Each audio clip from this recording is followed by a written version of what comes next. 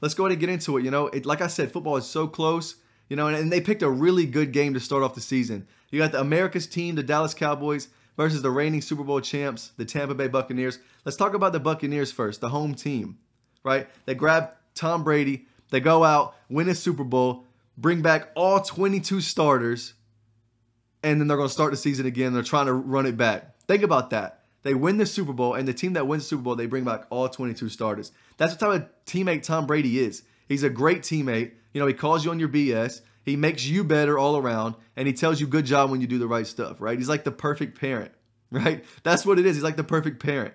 He makes everybody around him better. His winning is contagious. They've got great weapons. They have an amazing defense, a good offensive line, and the greatest quarterback to ever play football.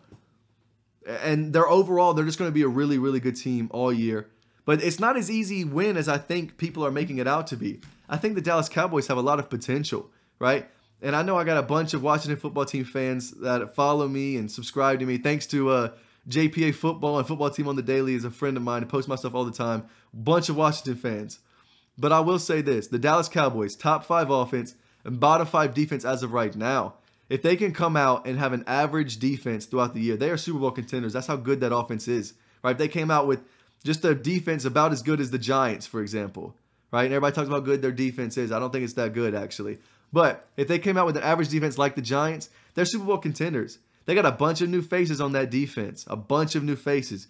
8 out of their 11 draft picks this year were on defense, right? And we only need a few of them to be stars. Micah Parsons, right? Definitely going to be a star. That dude's speed, his downhill, his angles when he's running out the running back. Like, there's no turning up field against Micah Parsons. And then I really like Nahshon Wright. I made a video about that when they drafted him. People were like, why'd they draft him? They shouldn't have drafted him this early. Man, I'm telling you, I was really hyped on him. He's 6'4", whatever he is. He's a defensive back. He's really, really good. If they can have 2 out of the 3 new defensive stars come on, they could change. Man, you only need a few people to turn that defense into an average defense, and they can be really good. They can be really, really good with an average defense, and I think that's possible with the amount of talent that they're trying to add, right? And not all of them going to be ready. Nahshon Wright probably won't even start, right?